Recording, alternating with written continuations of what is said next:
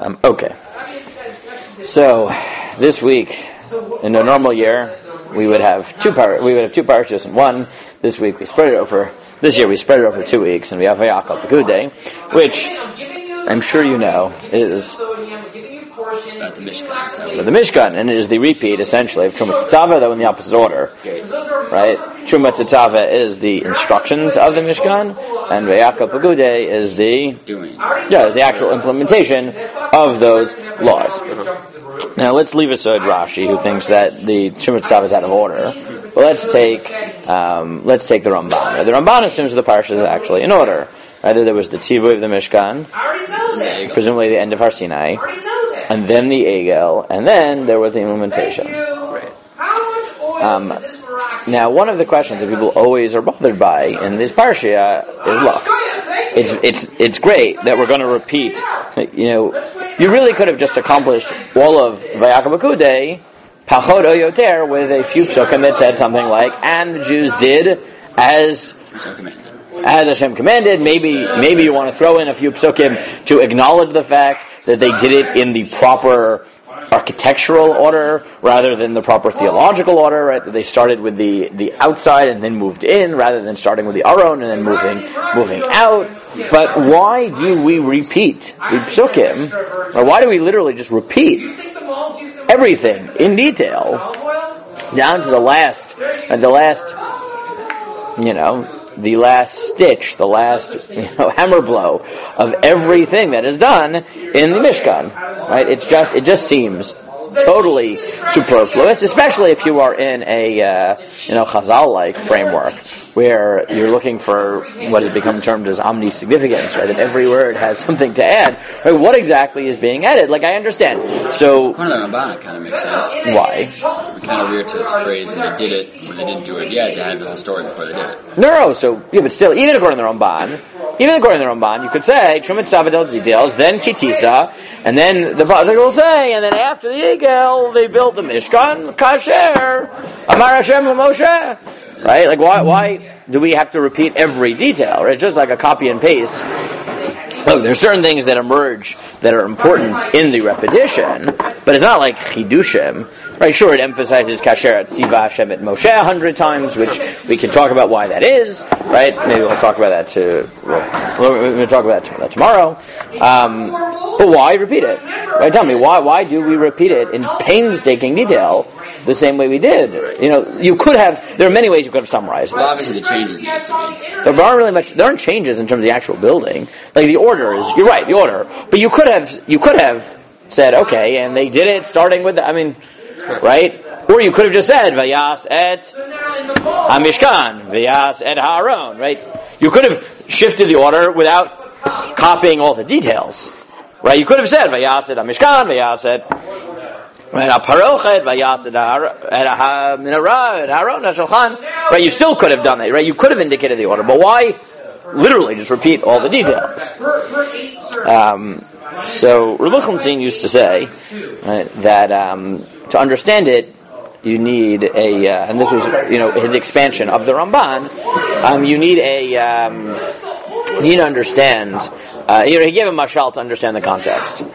He said, imagine the following: you have a couple who they're engaged, right? They go out for years. Whatever, right? Not a frum couple, I don't know, right? They go out for years, right? They've been building their relationship. Finally, he proposes in some romantic, whatever, I don't know, right? And they get engaged. What? The Mishnah Torah. Yeah, not from person with the Mishnah Torah, right? Exactly. And then what do they do? Yes. Then what do? They decide that they're going to buy a house, and they spend the next few months planning the house. Right? So Rabbi Jonanthan says, if you imagine this, right, every act that they're involved in is an expression of their love. Right? They're imagining their home together. Right? They go, they buy the house, and then they go to the planners and they start imagining, okay, we need a big dining room table.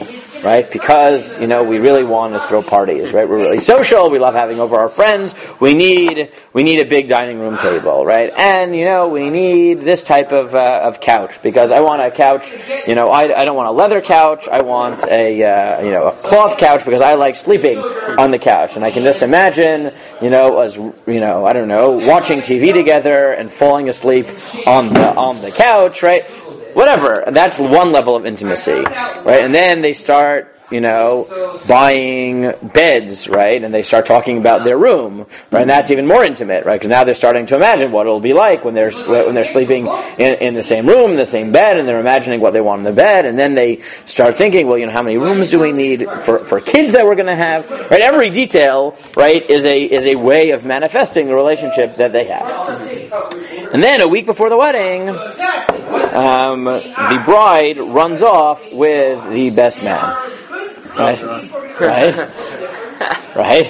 And they call off the wedding, and it's a disaster. They call off the house, they call off the whatever, right? I don't know however they did this, right?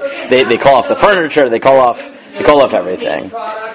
And meantime, it doesn't work out well, shocking, right? And slowly they realize they're both miserable, and some friends intercede on their behalf, and they say, it's time for you to try this again. And the husband, or not the husband, right? The engaged couple, they decide they're willing to try it again, and they slowly rebuild trust, and they decide that they're going to try it again. They get engaged again, and this time again they want to buy a house. But this time, when they want to buy the house, they just go into the furniture place and they say, "Look, give us the floor model." Right? Why? So why do they do that? Because they may rebuild the relationship, but it's too painful to go through that again. Right? You can't. Right?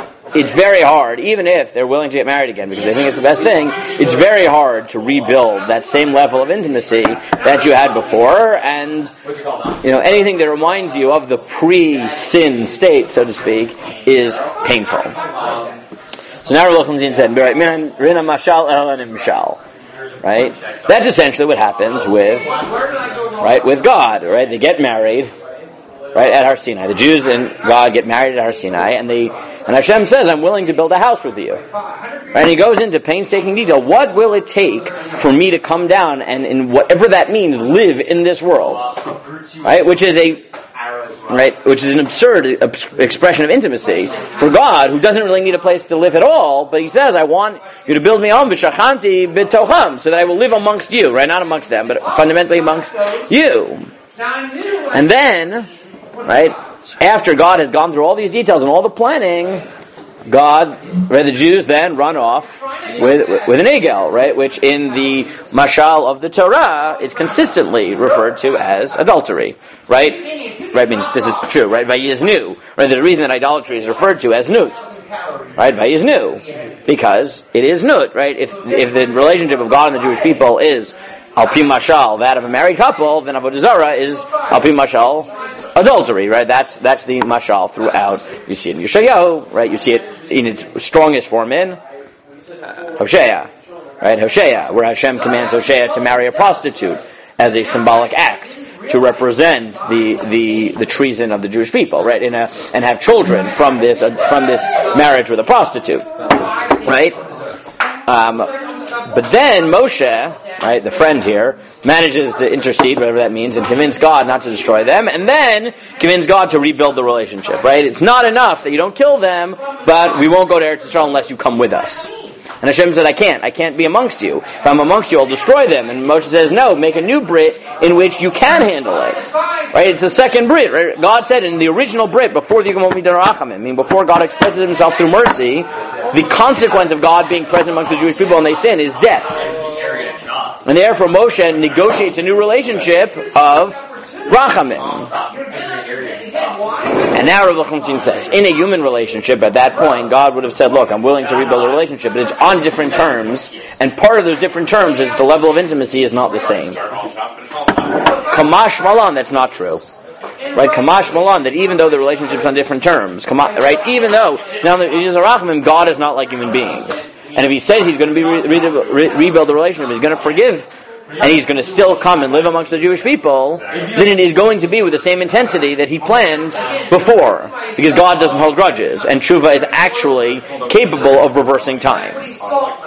And there, Rabbi Jonanthan argued that's the purpose of Vayakal PERKUDEI, that we go through the exact details, so that God says it's not just that I'm living amongst you, but I'm willing to invest the same into this relationship, so to speak, as I was willing to do before the sin of the Egel. And that's not a given. And therefore the painstaking detail here in Vayakal PERKUDEI, the Chiddush is that God was willing to repeat it despite the fact of the Egel. And therefore the Mashal and Nimshal break down on purpose to show you that God, the way that God negotiates relationships is not identical to the way human beings would in the same type of relationship had it been reflected through the human lens. Okay?